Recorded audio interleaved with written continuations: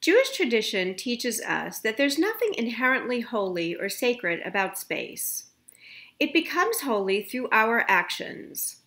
Even in the Torah, God tells the Israelites, "Ve'asu li mikdash v'shachanti b'tocham." Make for me a sanctuary that I may dwell among them.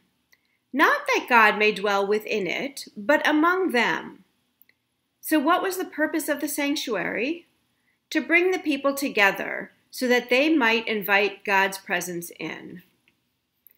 We are all missing our sanctuary and wish that we could be gathering together there these high holy days. But we also know that we create sacred space, even on Zoom, when we gather together as a community in prayer, protecting and preserving life, living our Jewish values.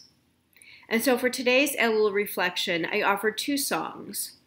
The Chorus of Sanctuary by Randy Rothwell and Holy Ground by Craig Taubman, and invite you to consider how you can think about the space that you inhabit, physical, emotional, and intellectual, and how you can make it holy.